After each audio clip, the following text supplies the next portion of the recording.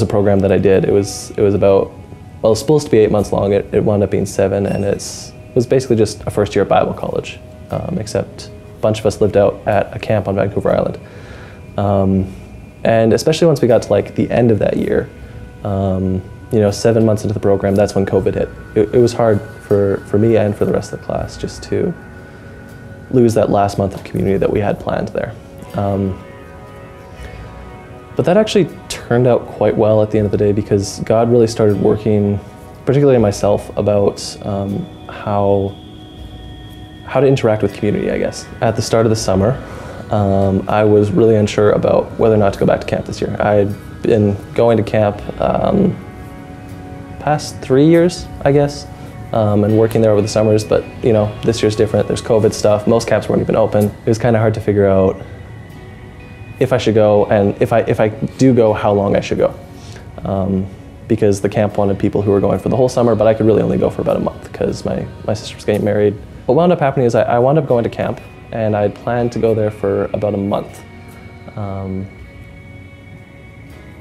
And my friend Jeremy came along, and it was a really great time. But at the end of the day, our family had a crisis.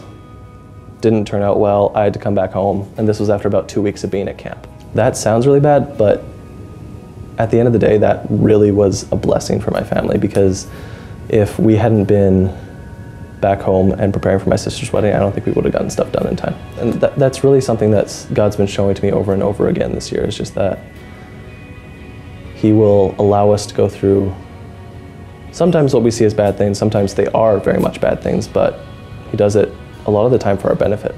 A lot of the difficult times, God has planned, and he knows what's going on.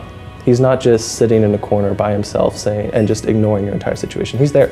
He's sitting beside you, and He probably actually had a part in bringing you there to a certain extent. Now that's not always true, but a lot of the time it is.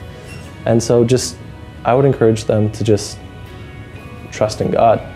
Know that He's beside you, and that no matter what difficulty or trial may be going on in your life, that He's alongside you, and He wants to see you grow.